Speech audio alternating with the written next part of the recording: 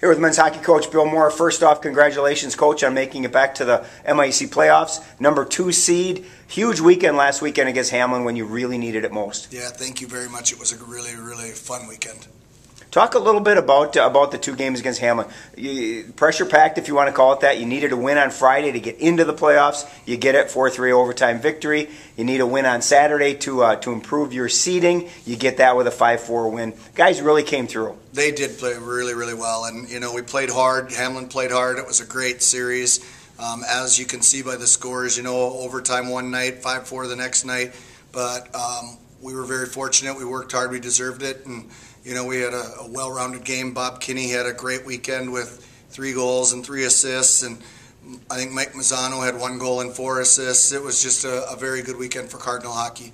As you guys head into the postseason, and we've talked about this before, we've talked a lot about Martin Gruss and the kind of season he's had, but he's really just one of the many cogs that you've had this year. Offensively, you're a well-oiled machine, but it seems like just about every game, it's somebody else who's stepping to the forefront to help you out, and you're not having to rely on just one person. Yeah, it was kind of ironic because Marty and I were talking about that yesterday, how every single night it seems to be a different line that comes up with a big goal, and I think that's the true definition of a team.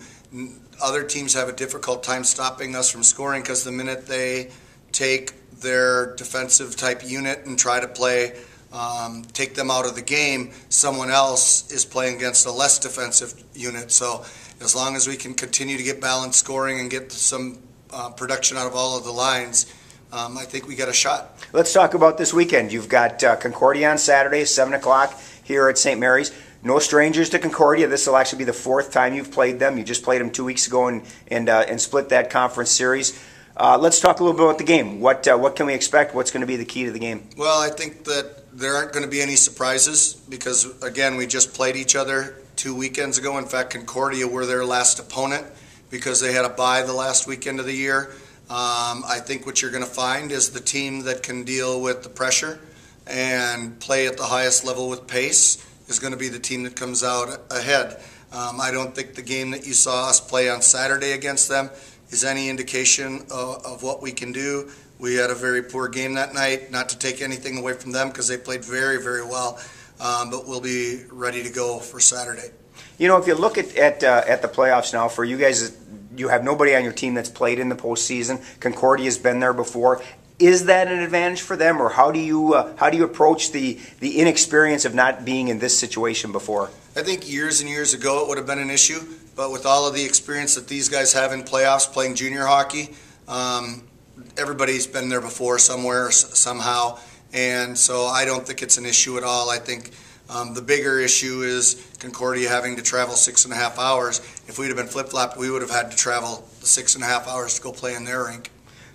Second place in the conference, a huge accomplishment for you guys. You look at the preseason rankings, you guys were picked to finish 7th. Great accomplishment for your team, but as you talk and getting to the playoffs, none of that matters anymore. You've got to start over and be fresh on Saturday. Absolutely, and I think you can go down the whole conference schedule and you could see games every single night, 1-goal games, overtime games. I think we had a phenomenal number of 20 plus overtimes this year between the 9 teams in the conference. So anyone can beat anybody any night, and if you don't come ready to play, you're going to be going home.